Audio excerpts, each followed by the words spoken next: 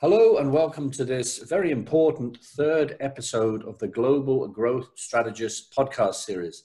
My name is Simon Haigh, and I'm delighted once again to be joined as both my co-host and my special guest for this very special episode, Henry Wang. Henry, how are you? Hi, Simon. Very nice to see you again. And you? Overcoming COVID has really incurred unprecedented human and economic costs globally. Unlike other economic crises, this health pandemic is really causing serious damages, economic damages, as well as disruption to people's life and supply chain globally. Experts globally that we're working with have warned that this isn't a temporary hiccup, but a warning of more serious things to come. There are some countries which are pushing for fast recovery and return to business as usual with some quick fixes. However, there are also countries and leaders with longer visions pushing to build back better with sustainable improvements. A good example is the recent call by United Nations, World Economic Forum, and the G20 and B20 on building back better post-COVID with international collaborations.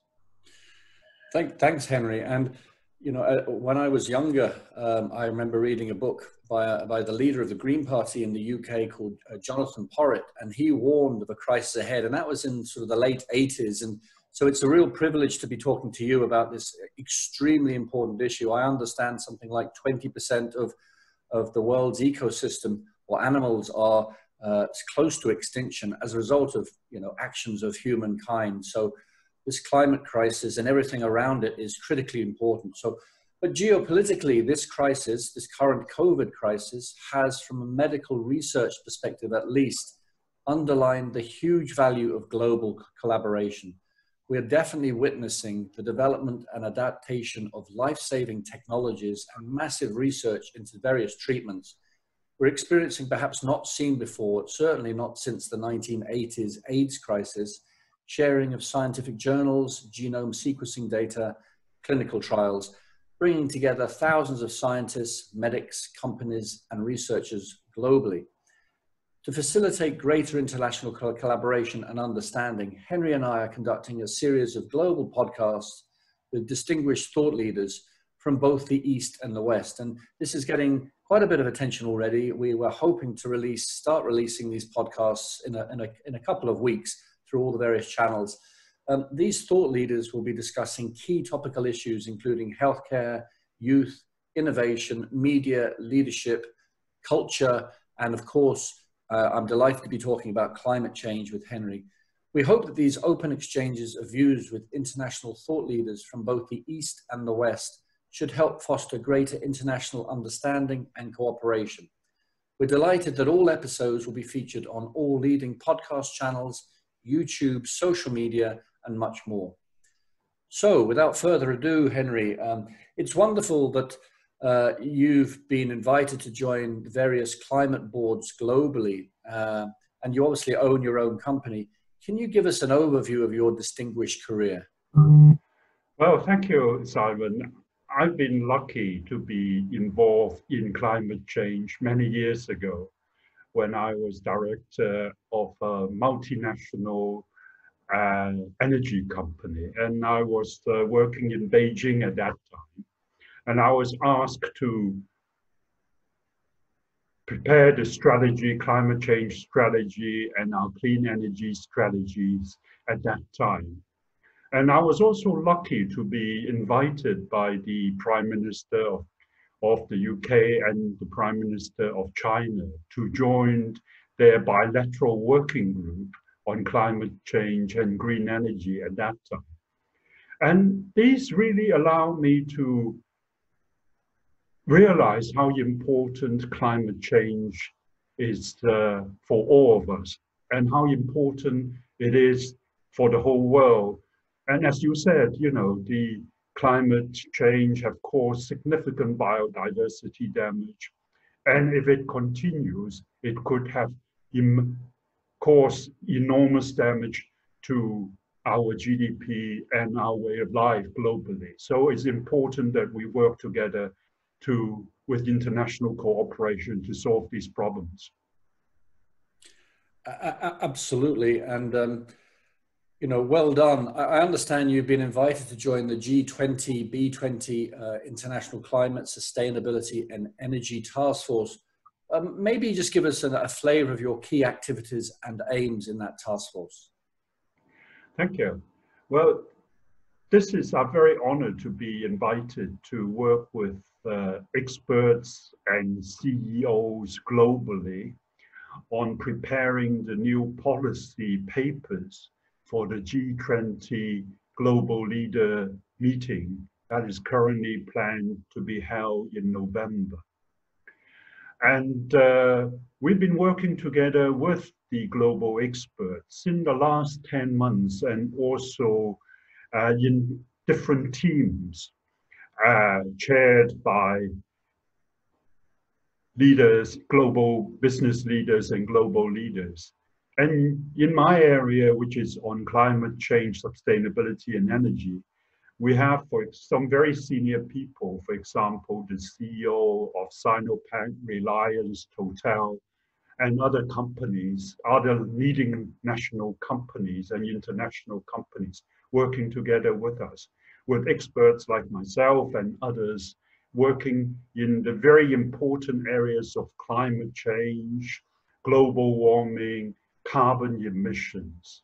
And we are in the process of finalizing our recommendations and policy papers to the G20 leaders. And I'm glad that we have actually working together with experts and CEOs and others across different countries. We are all able to come to agree that climate change is a very important area.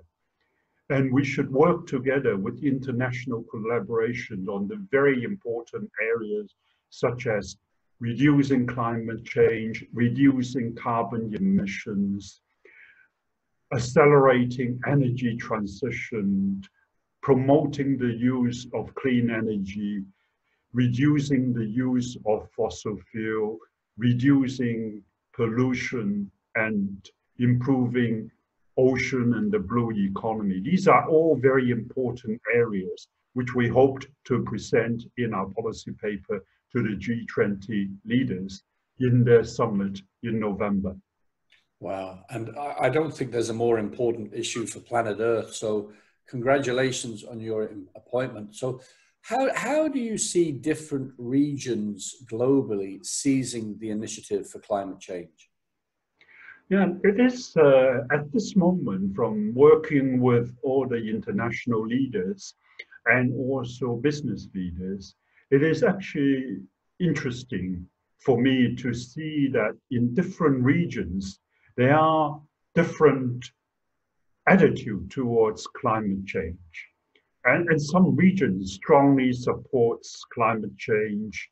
And you've seen the announcement, for example, by UK Prime Minister of carbon neutrality by 2050, and also the recent announcement by President Xi Jinping in his UN speech of China achieving carbon neutrality by 2060. These are very encouraging. And of course, there's a lot of work to be done before that these important targets can be achieved.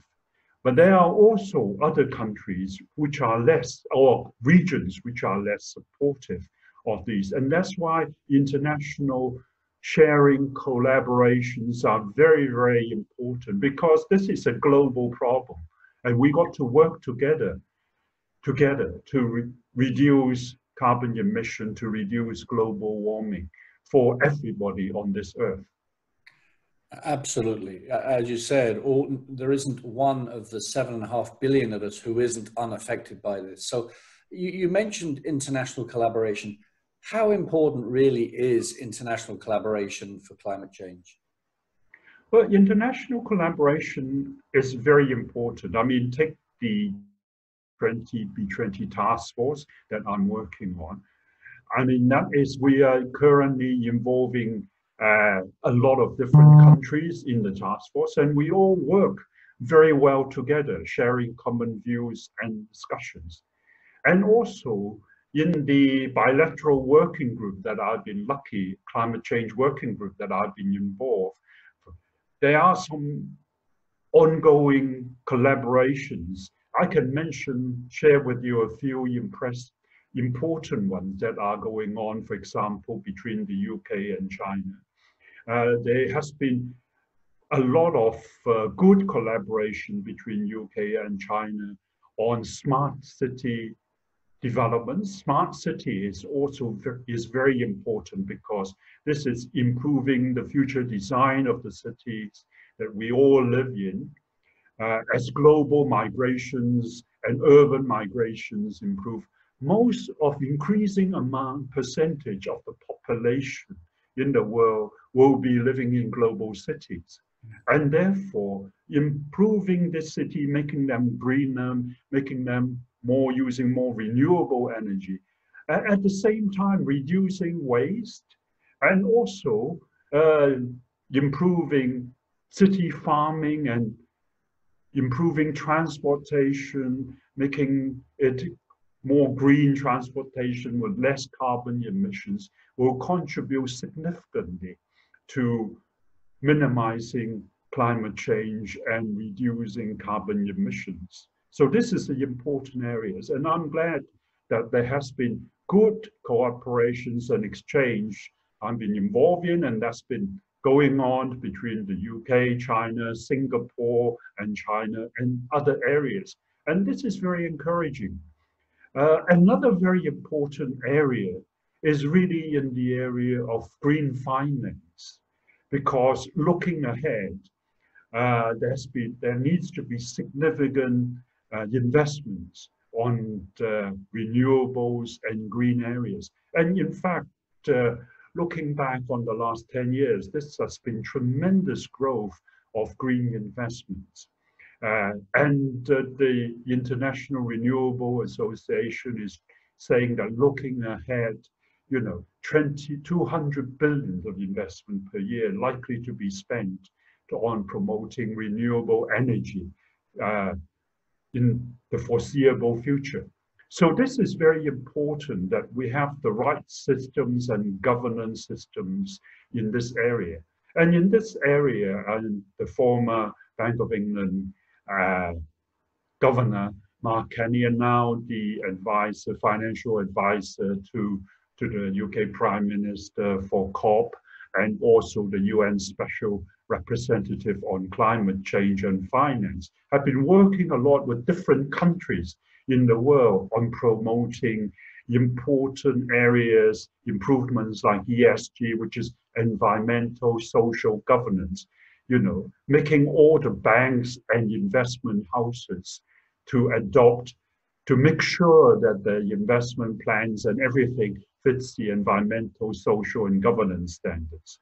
And they are now even moving forward. And last night I was invited to a meeting a virtual meeting with Mark Carney and the other financial leaders on science-based financial targets for the financial industry and investment bank, where many investment banks are supporting this improvements. And these will help to drive investments to greener standards, to adhere to pay more attention to environmental, social governance standards. And this is good. I mean, this is also making sure that the investments are going into the right areas, into green energy, and also less into coal and fossil areas. Absolutely, absolutely. And the whole area of education as well. I was fortunate enough to be a guest and come to one of your lectures at Imperial College I think it was last year, or was it the year before? Yeah, last year. Last year, yes.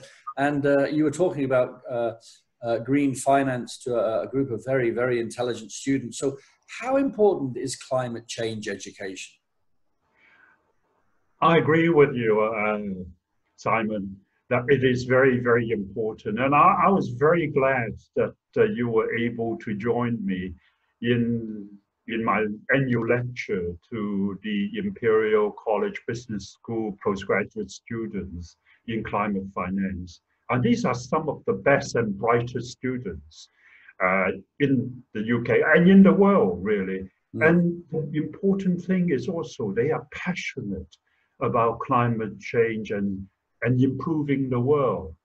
And let me share with you the real story. I mean, this year I was invited back, lucky to be invited back in January, just before COVID, really, to lecture to the students again.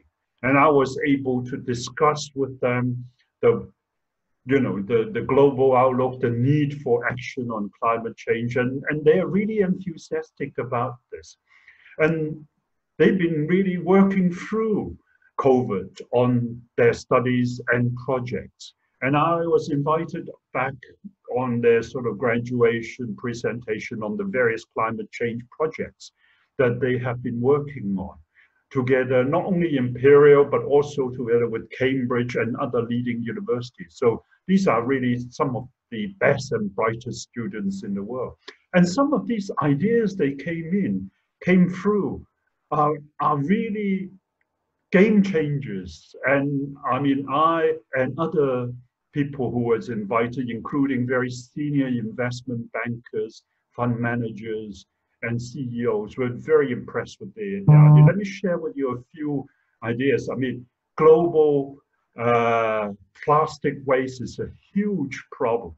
And they have come up with one team has come up with some wonderful ideas of establishing a global plastic credit system where company can earn credits for reducing plastic waste. And this gives real incentive for companies now to reduce plastic waste and to improve their sustainability. And then there's another group of students who come up with new ways of constructing building with sustainable timber. This contributes to the reforestation efforts and then reducing cement, which is very polluting industry. Yeah, these are really wonderful ideas by young people. And therefore, I think the education is very important. And when I see also now education spreading not only to the youth, but also to all generations. I mean, in the UK, it is really interesting to see the mass environmental actions, through education, and that people are starting, not only the youth, but the young people, the working people, plus also older people like myself are starting to realize how important it is. And they are generating actions, demanding actions onto politicians and others, which are resulting in the accelerated climate change plans and new policies being announced by politicians. These are all very encouraging areas.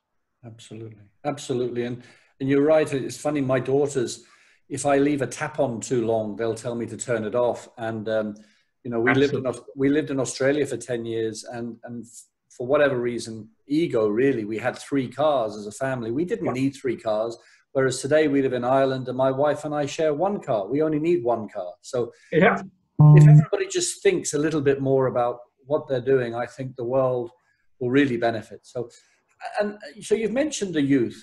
How important is youth and community support for climate change?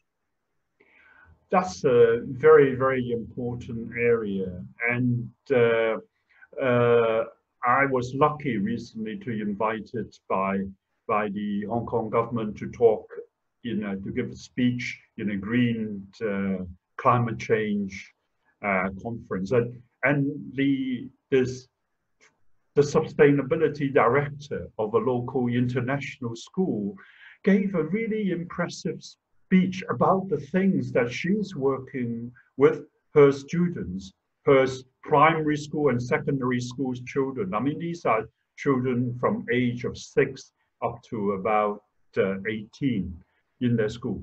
I mean, they have installed renewable panels in their school. But more importantly, they have also installed traffic lights in their classroom. So the students are actually seeing whether they are using renewable energy or they are actually importing electricity from the grid, which relies on fossil fuel. So the students are learning to turn off lights or minimize their electricity use so as to maximize renewable usage. Well, another wonderful thing they show us was on food waste. I mean, food waste is a huge, huge problem. I mean, you can see that in all restaurants and canteens or whatever. But in this school, what they have done is to teach the students the importance of minimizing food waste. And they are also involving the children in recycling the food after they finish the food. They have now installed their own digester where the student will collect the waste food and then put it into digester. And the digester will make compost, which they can use in organic compost for the school gardens to grow their own organic plants and vegetables. I mean, that is a wonderful way to bring up students and youth because they can start learning the importance of climate change, renewable, and build it into their lifestyle as they grown up into adults. And then when they have families, they can start sharing these very good habits with their family. And then when they're grandparents, they can share it with their future grandchildren. I think this is really a wonderful, sustainable way of teaching and involving the youth and the younger people. And like you say, some of these younger people and youth go home and they are now, passionate about minimizing waste and climate change and telling their parents and grandparents to change their habits, people like us. Absolutely. I mean, the light behind me is off because my daughter told me to turn it off. She said there's plenty of light outside. And you're right. I grew up in the 70s and it's interesting. You mentioned about food waste and my parents were very strict and they said whenever I had a meal, I had to make sure I ate everything and put the knife and fork straight ahead on the plate. Today, I go to, when you go to restaurants and particularly in parts of the Western world and you see so much food left on a plate, it's just criminal. I actually think it's criminal to see wasted food. But anyway, absolutely. That's a personal bugbear. And also you mentioned these initiatives.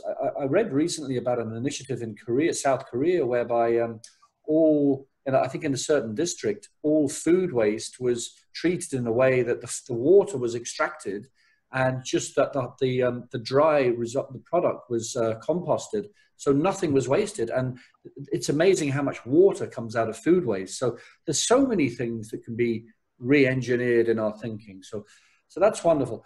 So what would you say would be the top 2 to 3 priorities for climate change-led changes going forward, and why? What would be the top 2 or 3 and why?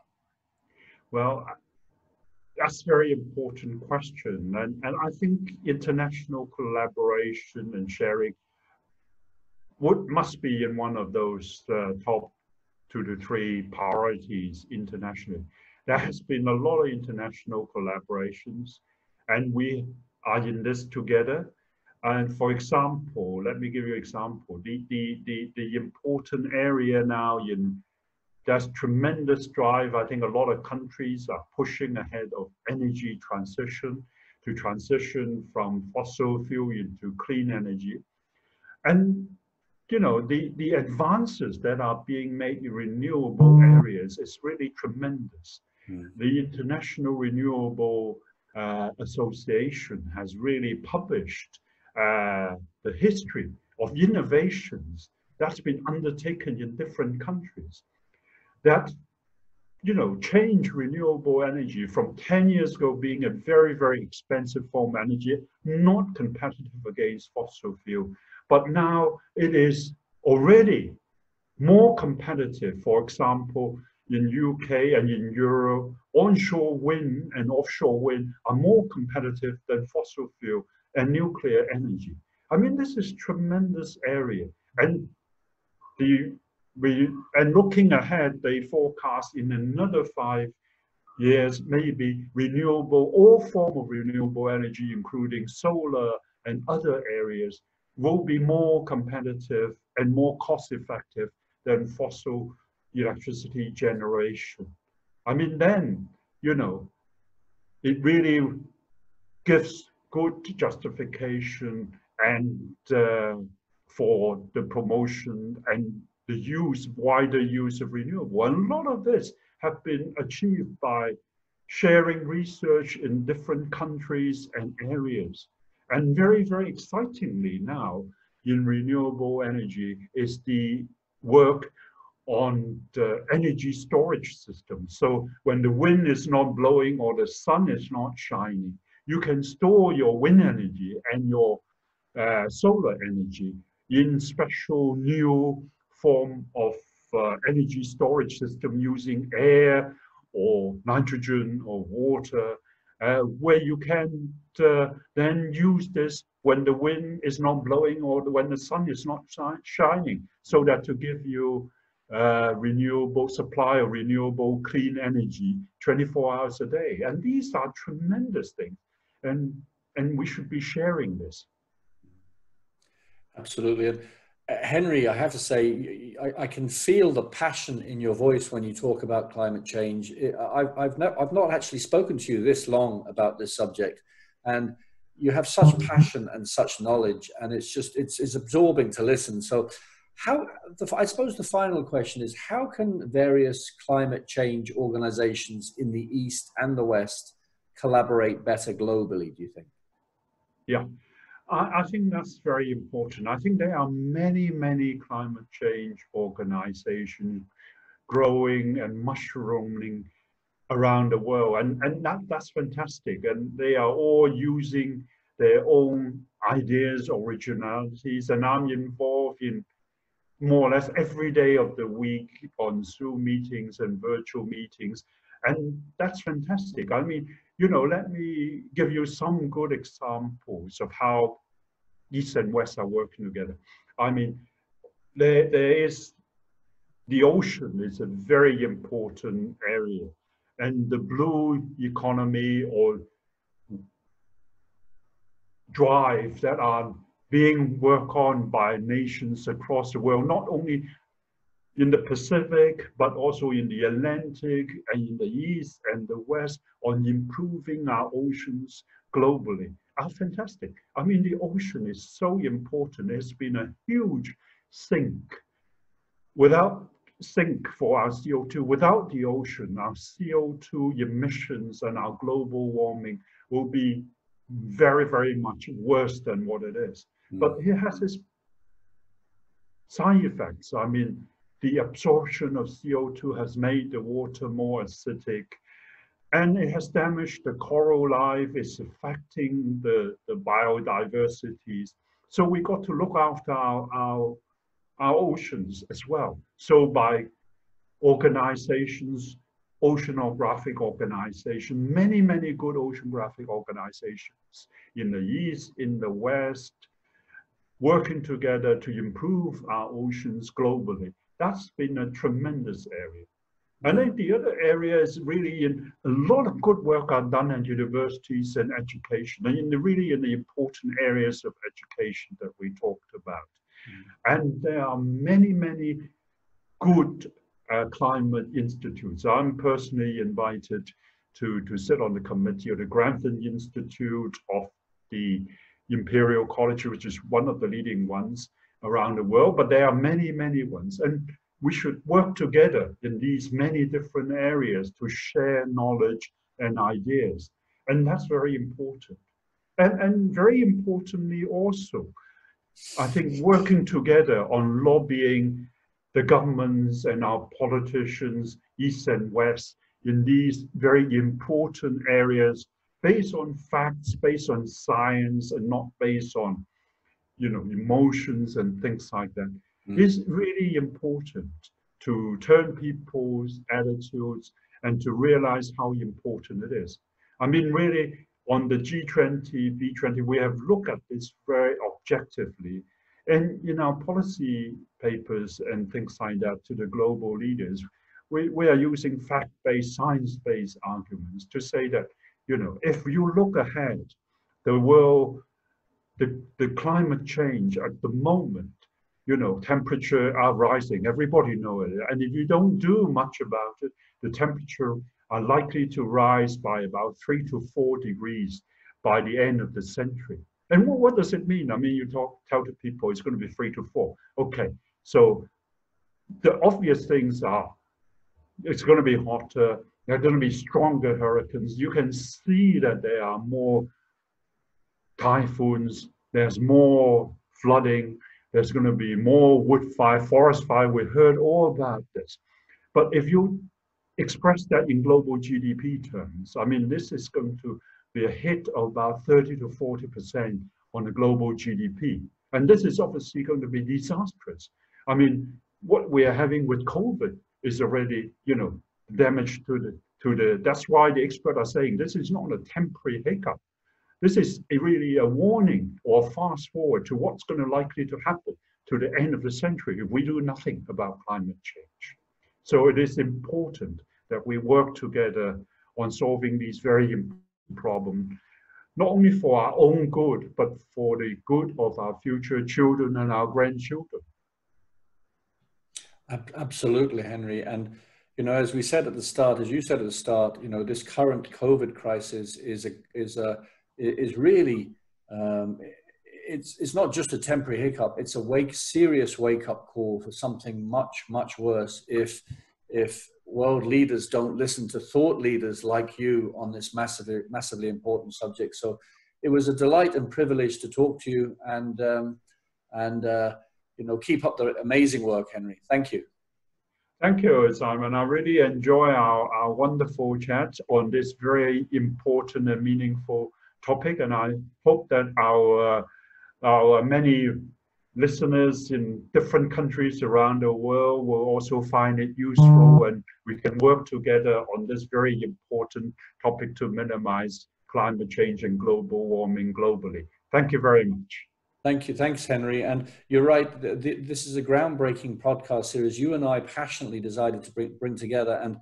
And without naming names at this point, we have some very, very, very important people lined up for future podcasts. And this is not about you and I, Henry. This is about allowing these global thought leaders from the West and the East to share their wisdom and to facilitate just a little bit more collaboration. So thank you very much. And we hope you, the viewers and the listeners, tune in for further installments. Thank you. Thank you, Henry.